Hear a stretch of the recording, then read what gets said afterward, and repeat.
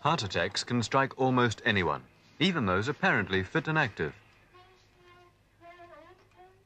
In such circumstances, it's a great comfort to know that nowadays modern techniques can save lives and give greater hope of full recovery to those laid low by heart disease.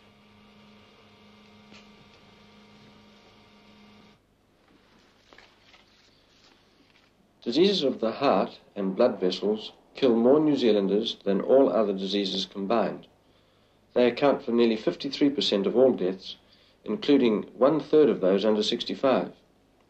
There are many types of heart disease, and medical science is devising methods to deal with the problems raised. Heart disease is not confined to the middle-aged or elderly, and congenital heart abnormalities are present in 8 of every 1,000 babies born, or nearly 1%. This baby, 1 week old, is being investigated by cardiac catheterization. Some forms of heart disease are amenable to surgical treatment, and major advances have been made in this field in New Zealand. We are still ignorant of the cause of many forms of heart disease, and continuing research is needed to aid both in future prevention and more effective treatment.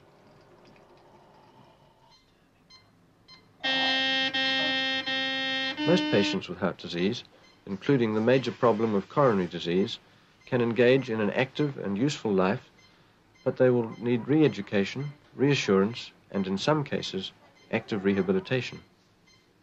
Now that you're ready to go home following your heart attack, I want you to follow the advice I've given you regarding exercise, which you should continue regularly, and also to persevere with your diet so that you don't put on the weight that you've lost while in hospital.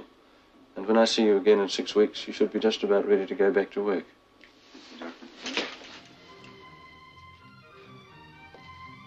Our health services provide many of the resources for the active treatment of heart disease, but the longer-term requirements to do the job need strong public support through the National Heart Foundation's appeal on the 18th of October.